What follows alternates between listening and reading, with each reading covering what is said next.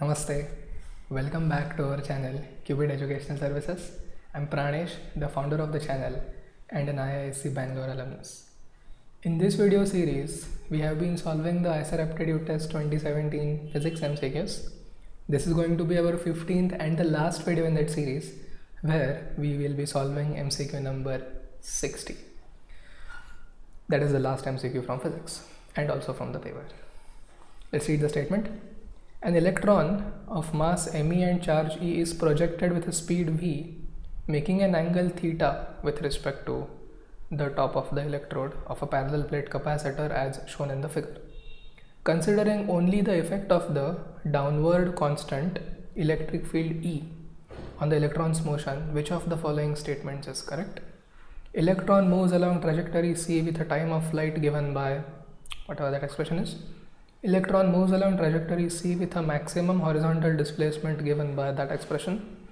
Electron moves along trajectory a with a horizontal displacement given by that expression. Option D. Electron moves along trajectory b with a final velocity v cos theta parallel to the electrodes. So this is the figure. Electric field is uniform between the parallel plates, we know that. The separation distance is t. And the electron is being projected with a velocity v bar, making an angle of theta with the horizontal plate, the top plate. Now observe this. The component v cos theta of the electron velocity is going to be unaffected. Correct?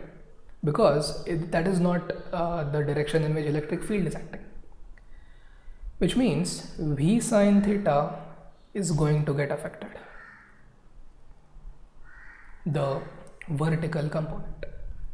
Now you will immediately realize that we have already studied this type of motion in a plane or motion in 2 dimensions. This motion is projectile motion.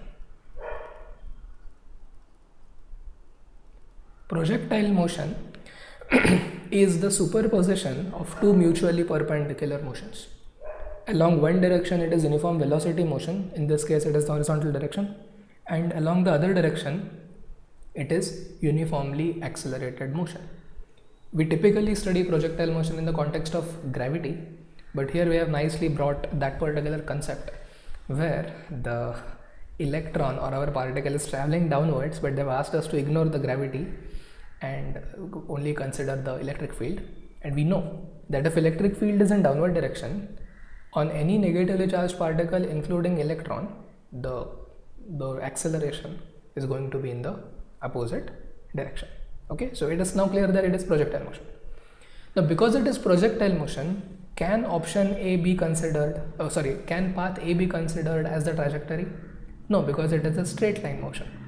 Okay, so the trajectory of the electron, as long as it is between the plates of the capacitor, is going to be parabolic. So A is not right. Path A, let us say. Path A not right. Correct? Path A not right. So option C gone, because it deals with trajectory A. Okay. Now let's take a look at B. Path B. Why can path B not be right?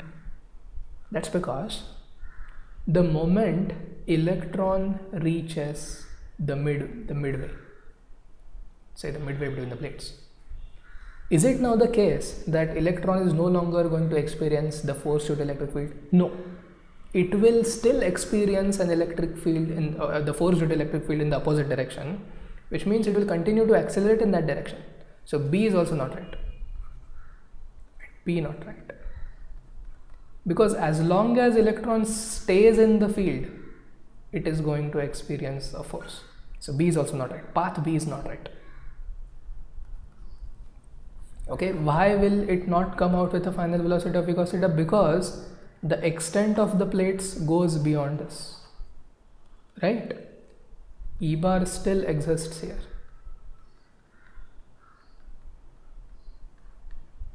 In that blue region, which means electron is still going to experience electric fields opposing force.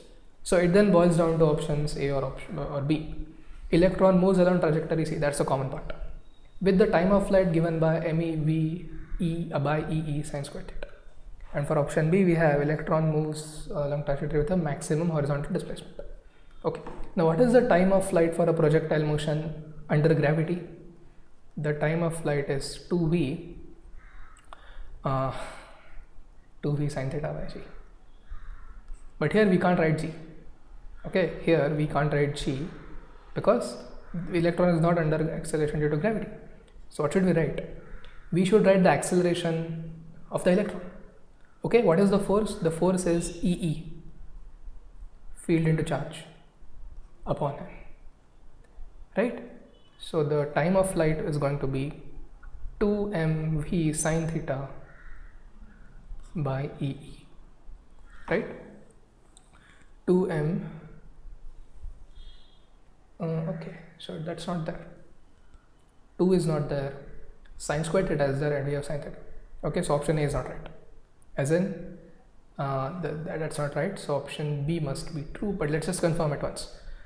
The maximum horizontal displacement of the electron will be MEV squared sin 2 theta by EE. Okay, so what is the maximum horizontal displacement? Let's call it delta max. That will be the distance that our electron is going to travel during time t in the horizontal direction. So it will be v cos theta t. So it's v cos theta into 2mv sin theta, time of flight, upon EE. Okay, EE. Okay, so it is mv squared 2 sin theta cos theta is sin 2 theta upon E. Is that right?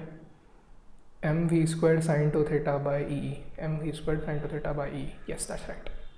So question 60, option B, and that completes our Physics 2017 of IISER Aptitude Test.